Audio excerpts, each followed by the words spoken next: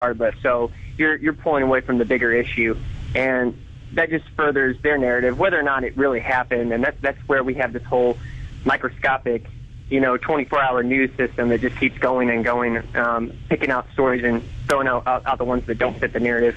That's right. But thank you for the call, Caleb. But you're right, Caleb, and that. That's what the Bernie Sanders thing plays into, right? Everyone's ripping you off. Wall Street's ripping you off. The banks are ripping you off. You shouldn't have to pay for college. You shouldn't have to pay your loans back. It does start to become everybody. They keep being told that they're a victim. Let's go to line 1. Judy is listening on KUGN in Oregon. Judy, this is John DePetro, and you're up on the Savage Nation. Hello, Judy. Hello. Hi, Judy. How are you guys doing? Very well, Judy. Thank you for calling the Savage Nation. Go right ahead. Okay. The reason why I think that she is losing the votes of the world is because everybody does not want 4 more years of Obama. And she has vowed to continue on, to carry on where he left off. And I think that's why she is losing votes left and right. I thank you for the call, Judy. I think it's interesting that, here's Judy listening in Oregon to pick that out. And Judy, I think you're exactly right. I mean, look at Hillary. The campaign is a mess. They feel she doesn't have a message. They're about to do a complete overhaul. She got pummeled in New Hampshire. And it's only going to get worse, moving on to Nevada and South Carolina. And, what they'll show clips and montages, if you've watched it, where she continually throws out the name of President Obama and tries to, carry this attitude that it's almost going to be a third term. And without ever stopping. Maybe people, if you look at the anger of people voting for Bernie Sanders, and certainly the anger of those that, would support a Trump.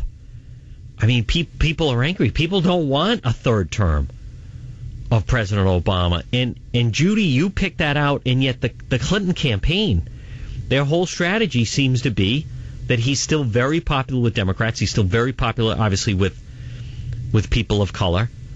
But it was Trump that did great with independents. It was Trump that did tremendous in New Hampshire and got a third of the vote. That's because people are angry, and people certainly don't want a third term. Line 5, Ron is listening on WZUS in Illinois. Ron, this is John DePetro, and you're up on the Savage Nation. Hello, Ron. Good afternoon, John. I'll make this as brief as possible. I'm a Latino veteran, and quite frankly, I'm honestly frustrated and downright disappointed in what this administration has done to our country. It's not been so much the lack of respect that there's been in this country for veterans, the fact that we have to wait countless numbers of years to see any kind of benefits or even medical treatment when a young girl can simply get pregnant and get a link card, a WIC card, and subsidized housing. Additionally, I grew up in a household where my mom, for a small period of time, was a single mother, did get some public benefits and such, and was still working 2 jobs, and always instilled in us a work ethic. However, this generation and everyone presently, most of the people presently on the welfare system don't have any degree of work ethic. Honestly, there's people I've met coming from Cuba and from even Puerto Rico when I lived in Florida, who the first thing they do as soon as they get here is ask for an SSI or a link card. Ron, look at what happened with, and you're making a very, very good point, Ron, and that is, and it's so simple. Folks, look at what happened with record stores when people, Tower Records or whoever, when people discovered online they could download music for free. People stopped paying for music when they could get it for free. And it's funny that you mentioned the entitlements, because look at the danger you walk into when people start to get things for free. Good luck trying to ever get them to pay for something again. And if you continue to give people, whether it be illegals or millennials or whoever, if you continue to give them all these entitlements and things for free and keep telling them that they're victims, good luck trying to ever get them to actually, as you mentioned, your mom and a hard day's work and an honest day's work, they're going to be left behind. I mean, I think one thing we can all agree on, no matter what Republican gets in, whether it becomes Donald Trump, who is leading, who some people now are saying they think it's inevitable, or whether it's Senator Cruz, or, Governor Kasich helped himself in New Hampshire, he needs to do well in South Carolina, but large segments of the population in this country are in for a rude awakening when people start to tell them that, you have to earn things. Nothing's going to be handed to you. You have to go out and do that. Let's go to line 2. Stuart is listening on KSFO in San Francisco. Stuart, this is John DePetro, and you're up on the Savage Nation. Hello, Stuart. Hi, John. I don't think President Obama wants Hillary to be president. I don't believe all that nonsense that I'm hearing, from his spokespeople. I think he really dislikes her, and I think it goes all the way back to the primary season in 2008 when, around May, somebody asked Hillary why she was still in the race when it was almost mathematically impossible for her to get enough delegates to win. And her response was something along, this is not word for word, but it was something along the lines of, oh, you never know.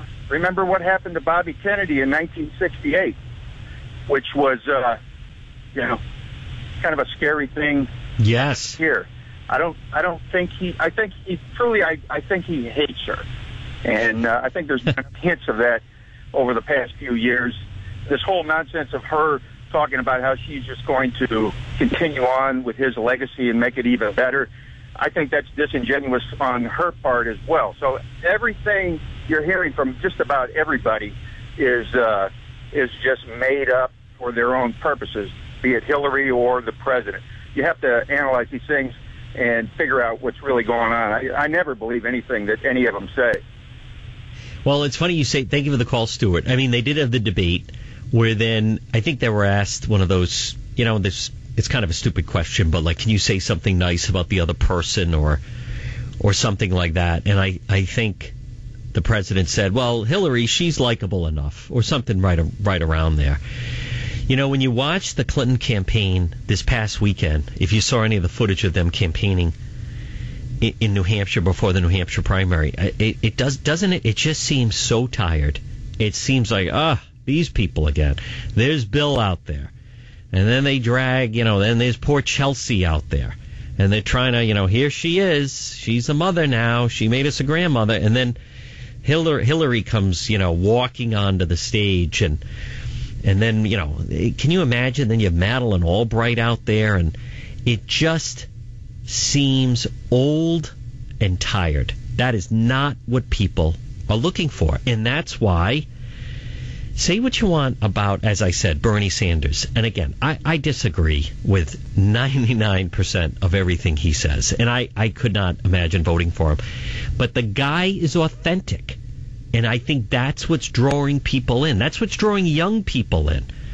This was supposed to be, Hillary, they thought they had it locked up. The glass ceiling and the first female president. And there's a special place in hell. And she really went after Bernie Sanders in that last debate, and the artful smear. And, it takes me longer to go to the bathroom and coming back after the break. And, the whole thing. And it's going nowhere. South Carolina is in jeopardy. Nevada is in trouble. The Clinton campaign is about to go from bad to catastrophe as far as poll numbers. He is outraising her money-wise. He mentioned that when he had the announcement in New Hampshire that, all right, here's my, go to BernieSanders.com, donate what you can. Boom, that was the end of it. Instead, she's going to New York to try to raise money. 1-855-400-SAVAGE. This is John DePetro sitting in for Dr. Michael Savage. You're listening to the Savage Nation.